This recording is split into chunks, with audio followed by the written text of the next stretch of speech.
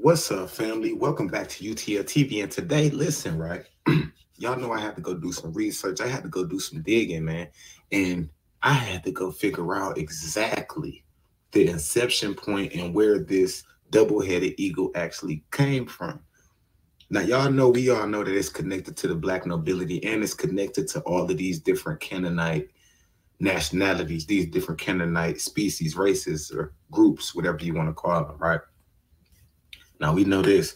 That's why you can see this coat of arms, this seal on all of these different European Canaanite states, like the Armenians, the Italians use it, the Jewish people use it. All of these different places use this seal, right? And like I was telling y'all, this seal is a connection to the black nobility, and the black nobility is these draconian archons, which are half Anunnaki. You feel me? Anunnaki, draconian mix, right? Now I got a matter of fact, we're gonna start right here because I got a few videos, I got a video I want to put y'all up on point. But before we even tap in there, right? As you can see here, right? This is a picture of Ninurtu, right? This is the son of Enlil, right? And as you can see right here, this is the double-headed eagle, right? This is Marduk. This is the Marduk. This is him, the evil one. This is, yeah. So as you can see right here, this is the double-headed eagle. That's why you can see, and we know that these Canaanites, these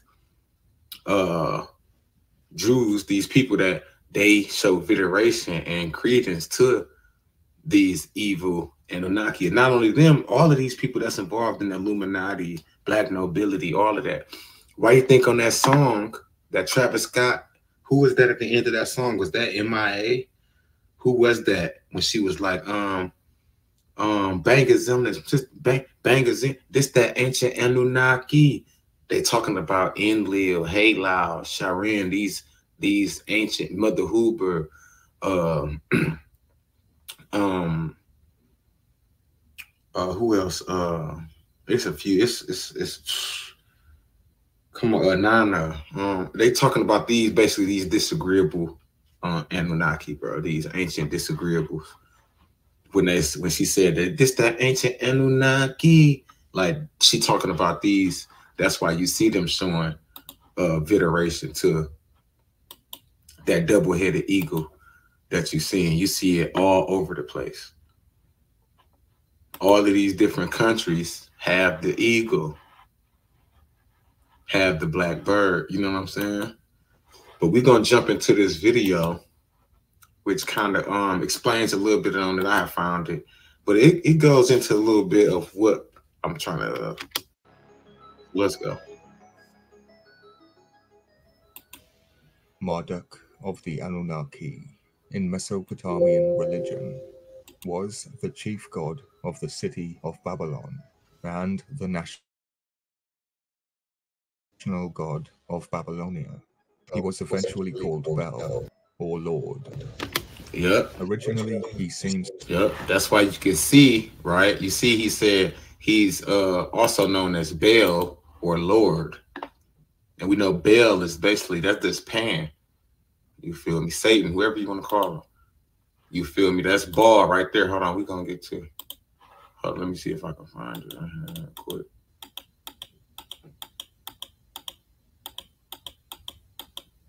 Yeah, see Baal. That's Baal. Moloch. You feel what I'm saying? That's who they're talking about right here. This is the one who takes the sacrifices for the kids.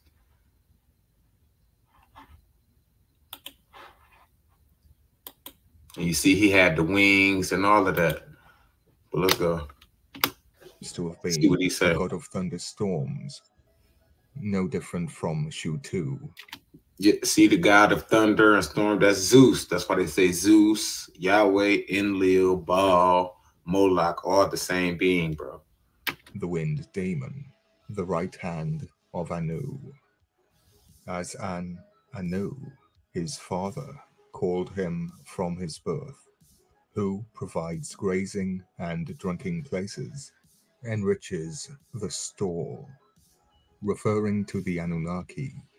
The water in question here would be tears. Marduk, who, with the flood storm weapon, vanquished the detractors. See, yeah. Marduk, which is Enlil, is the ones that flooded the earth at the beginning.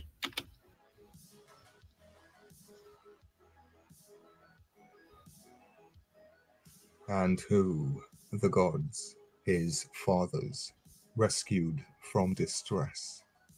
Truly, the son of the sun, the most radiant of the gods. In his That's Baal, Enlil, Moloch, Marduk, whatever you want to call them. That's who you're showing veneration and credence to when you talking about God, and you feel what I'm saying? In that Bible, that's who that is. brilliant light, may they walk forever. So he tricked you. On the people he brought forth, endowed with life. Yes, this would be necromancy, raising the dead, the gift of immortality, of course, with a twist. The service of the gods he imposed, that these may have ease, creation, destruction, deliverance, and grace, shall be by his command. They, them, shall look up to him. Let me arrange that for you. The Anunnaki were imposed upon humanity in a graceful form, so that they can deliver destruction. I've stated many times that this creature serves the gods, not man, and undeniably the gods serve the creature. Facts. According to the complex poetic wording, Marduk is powerful, both good and evil. Marduk is a demon who has been given human form in order to disguise itself. Before, and you can see he got a watch on and all of that, like all of this stuff. He got a necklace on. They've been had all of this stuff. They've been made watches, phones, and everything. before I give you the meanings of Marduk, let me inform you that Zu took the role of Bel. Zu is replaced by Er. Er is replaced by Marduk. And then Marduk is simply known as Bel. The Ouroboros, the dragon eating its tail. Oh. Zu is the hidden one. They do not speak his name. That's why you would never hear him speaking of Enlil or speaking of any, you know what I'm saying? They keep that very on the hush. The dragon Mushusu, Marduk's dragon, alternatively named Anzu, is Marduk's totem, Marduk's foundation stone, meaning Marduk is the dragon, the lion, and the eagle, now depicted in human form. In fact, okay, so it says Marduk is the lion, the eagle, you feel me, and the dragon. Presenting a possessing spirit. Hold on. It says Julius devoted to Jove, lion, eagle, Zeus. Okay, I got the lion, eagle. Okay, mixture, like a griffin, basically. The dragon, the lion, and the eagle, the griffin, Latin griffos, from Greek, grips, grippos, relate. Grips, grippos, Greek. Okay, so he's telling us how the griffin is the lion and it's all basically bioengineered together. You feel me? The griffin, the lion, and the dragon. And the griffins, the griffos, is actually come from Greek etymology. to the And Hebrew. we know the Greeks are the ones, the Jews. They the Canaanite. They the ones that stole all of the stuff from Kemet. You know what I'm saying? Cherub, which would be the origin for the word angel. The Babylonian cherub, the angel, the messenger of God.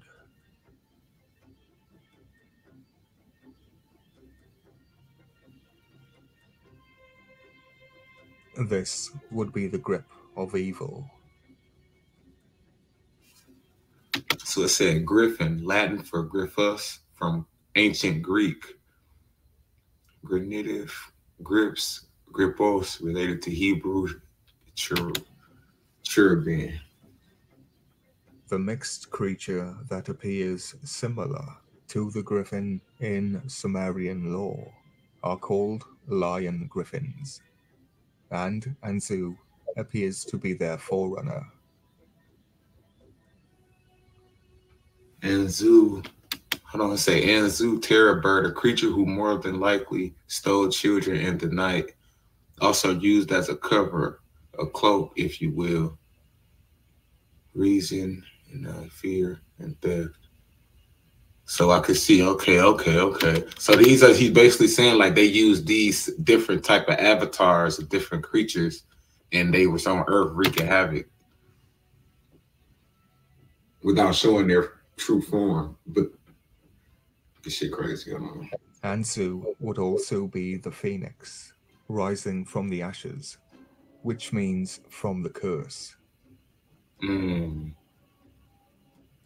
Anzu appears because the ashes, the curse is because they was cursed without melanin. The Canaanites was cursed without melanin, just like the Pleiadians, the Aldebarans, the Pleiadians, the Aldebarans, they stars was burnt out. Their suns ended up getting knocked out of them, so they wasn't able to get as much melanin, and that created tyrosine, which made their hair blonde. These people were cursed with leprosy, like it said in the Bible, the Canaanites and shit like that. They was cursed with leprosy, so they weren't able to receive the carbon and the metaphysical biological properties that they needed in order to live sufficiently on this realm. If y'all get what the fuck I just said. But yeah, it's from the ashes. It's like Ashtar command. Ishtar. Ashtar is because of the sun had turned into ash. It had burnt out. That's why I named his name Ashtar. And Ishtar, named Queen Inanna, Esther, Isis, she changed her name to Ishtar when she joined forces and started messing with Ashtar command, Shinran, the Pleiadians, and shit like that. Let's go. The Akkadian period, 2340 BC, to the beginning of the Neo-Babylonian Empire, 626 BC. The griffin appears to be a symbol of evil and chaos. Okay. This creature is the entity that elevates Marduk to a higher status, the foundation stone. In the Enuma Elish, there are 8 tablets, not 7. The precursor, the first tablet, the Zu tablet, the wisdom tablet, which is completely ignored by scholars, paves the way for Marduk to ascend to the position of the supreme god in order to take the role of Bel from Zu. And this would be the reason Marduk has bird form. It says Zu was cursed with bird form. The demons were put to flight like a dove. Because that is the price for stealing the role of God, which Marduk has conducted. So he's saying bird form was like a curse. The role of Zu. The fact is that Marduk is the weapon, the great deception. But Bel is also a deception. You see that statue? That statue looked just like. Hold on, let me see.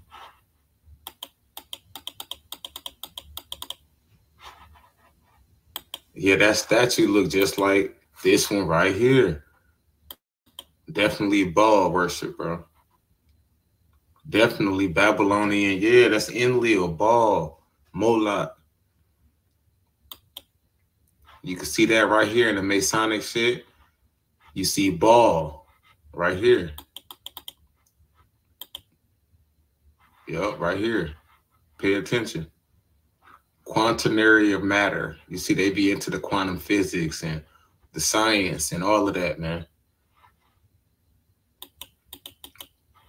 Yup, that's where they get the personification of this bird. This bird is a representation of the church and the state. You feel me? This is the church and the state. This is how they galvanize the energy. This is how they subjugate the people on the land. This is the Lord of the sky. Who else is the Lord of the sky? That's Enlil, right? The sky god. All of this stuff is connected. Enlil, Moloch, body, all connected to the draconian, to the all of that. That's why you got the blue cross, blue shield. You see the red cross. They want the blood, so they can take your blood and give it off to the to these draconian archons who's subjugating the people on the land. Come on, man. All of this stuff goes in synergy. All of it works in synergy together, man. All of it. Everything. Hold on, let's go back over here.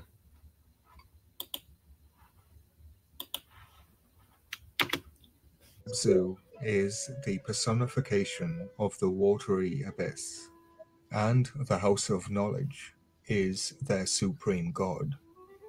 Abzu, an obscure figure who was merged with Tiawath, but yet again, Ab means lion. And the word Tia can also mean lion. Wa from Huawa the Terrible, the lion-faced terror, is cognate with Pi, meaning division, and the TH means split asunder. The name does not refer to the mother goddess. It refers to what happened to her, meaning that Tiawath is Tiamat, the dragon of chaos, and one of the darksome trinity. And that would be the difference between Tiawath and Tiamat. Tiamat is the darksome trinity. Within Tiamat are Mamu and Abzu.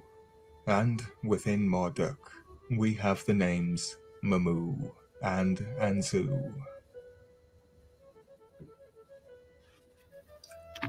So he's breaking down Tiamat. So Tiawath was merged with Abzu, becoming Tiamat. Abzu, Mamu. Then they were separated for the pantheon. Tiamat, Abzu, Mamu. This is how demons are born.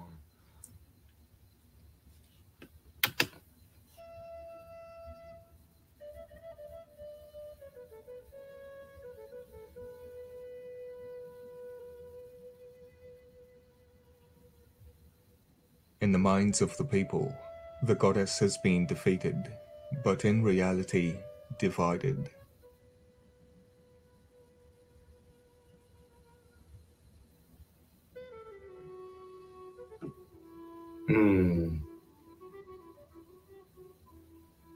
Demonized and left behind, the dragon defeats itself.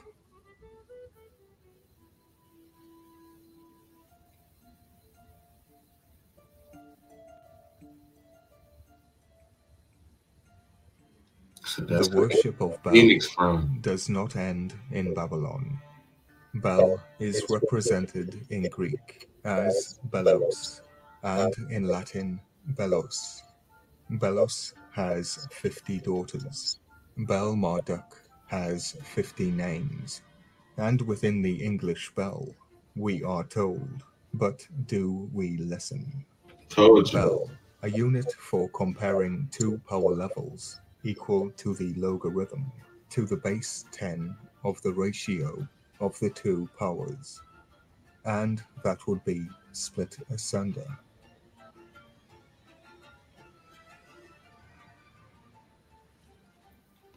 Okay, so in mathematics, the logarithm is this inverse function to exponentation, teaching raising quantity to the power of another.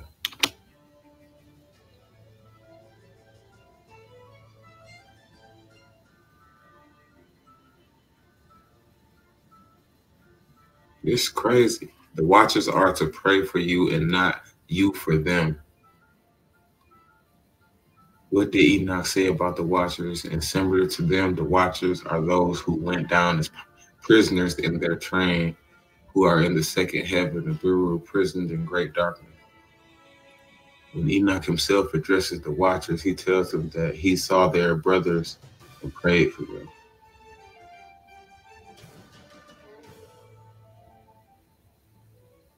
The meaning of Marduk, officially meaning the bull calf of Utu, and that would be why he is the son of the sun. That would also mean he is the grandson of Sin, Lord Zu. Mm. The second son, yeah. The scribes are known to have merged Utu within Ishtar in order to give birth to the savior of the gods. This would be how Zu, the knowledge of demons, was born. I was just telling y'all about Ishtar. I was just telling y'all about Ishtar, right? And then what's her name? Ice Spice, her name is Isis. Her real name is Isis, right? And she actually lines up numerically with Ishtar, Anana, all of that shit. You feel me? And we know that Ishtar, Anana, Esther, Isis, whatever you want to call it. A lot of these guys have about 20 different names. She promotes sex, and that's what she created, the love and the sex and the lust and all of that. So her energy is definitely on the planet. She definitely, like I was telling y'all, she joined forces with Astar Command that was, you know what I'm saying, doing her big one. And she actually had like 200 daughters that came down here. Them is the light skinned with the red hair because they're like mixed beings. But yeah, y'all see that in the last video, bro. That's a whole nother video. Y'all should check that out. But Ishtar is disagreeable. Why and what is their purpose?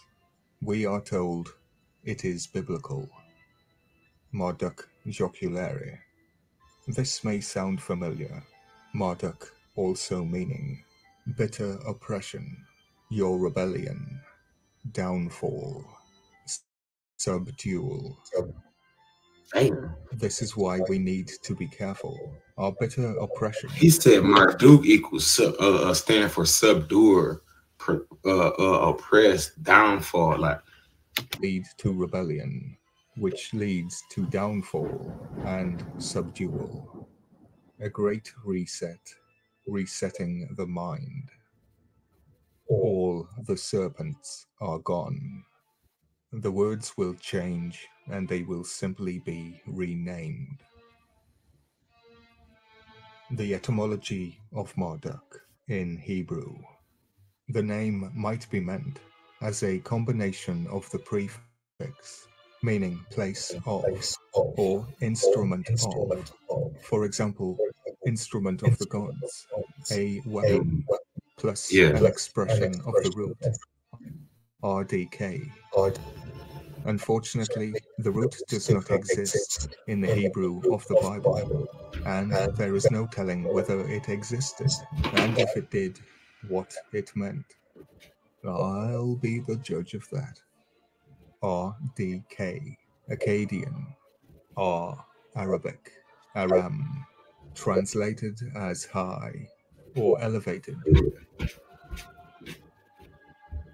Marduk may derive from the verb marad, meaning to be rebellious or to revolt.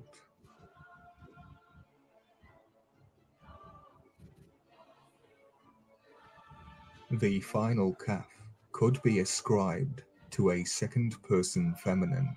In Babylon is a she. a singular prominent suffix, and the whole combination might mean you rebel or your rebellion. Rebel lion. Mm, mm, rebellion. Rebel. Re is to repeat. Bell lion is Marduk. So it's like to rebring, to reincarnate, to bring back. This shit is wild, bro. This shit wild. Bro went down through there and broke down all the etymology to this shit. Like he called with it. Y'all can definitely go check that video out. But all of this stuff equates to the same gods, man. The Blue Cross, Blue Shield, all of that is equated to, it all works together. As you can see, that eagle, you feel me? It works in synergy with all of this. You can see got the Ankh on his head. That's an Anunnaki. That's a disagreeable ancient Anunnaki right there. You think he got the Ankh on his head for no reason? He's an Anunnaki. Head shaped like an Anunnaki with my arms out. I'm an Ankh sign. You know what I'm saying? That's black people. That's black shit. You feel me? You see the Red Cross, the Blue Shield. You see the evil draconian. You see they got the. Come on, man. This is the black nobility. Because the black nobility is behind the white face. They just showing you the white people. But it's really these evil, disagreeable Anunnaki Nephilim behind this shit. You feel? That's why you see you see it everywhere. You see Pan. Y'all see Pan. He came down with the, and you see when you see Pan, he always playing. Pan always playing some music, bro. He stay on it. Come on, man. You see that seal everywhere. The Scottish Rite. You see MGK even had the bird on his shit. You see it with the swastika in the middle. Come on, man. You see it with the evil, the satanic star. You feel me? It's in your face.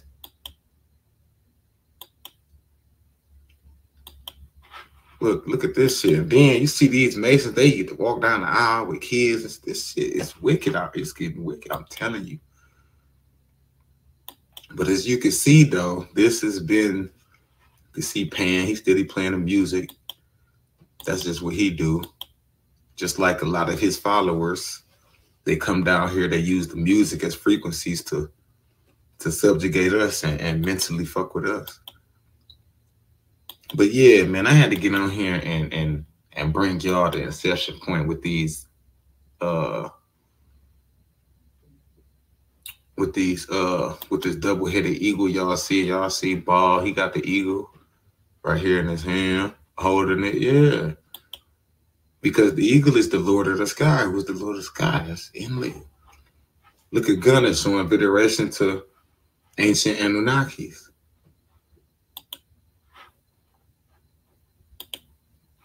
Like this should be right in our face, bro. But yeah, man, I had to come on here and break this down because I'm like, shit. Like these people, and as you can see, the bull guy, the bull with the bird. That's Baphomet. Pay attention. You can see, look at Post Malone. He just loving it. All of these people be involved in it, man. All of these people be involved in this shit. We are surrounded by sellouts. But I just had to come on here and break that down, man. This bird, that double-headed eagle, been around. You see this on the dollar bill. It's all the coat of arms. You know, that's personification of the black nobility. Why you think you seen Drake with it on? You seen Kanye with it on? I was just breaking it down to y'all. Pay attention, man. This shit, you would be able to place these people and be able to connect them all together because they all connected, man.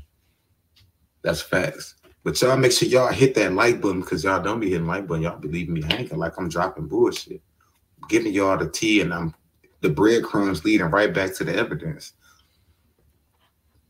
But yeah, man, y'all make sure y'all hit that like, hit that subscribe, and We gonna be back in here, man. We dropping. We back to back, back to back. You feel me? I think I'm gonna do a reaction to some of that Cambada because he be speaking some high power shit, bro. Like it's crazy. But y'all make sure y'all hit the like button. Don't leave me hanging. Hit the like button, hit the subscribe, drop a comment, get me in the algorithm. Peace, love, and respect. UTL TV, I'm out.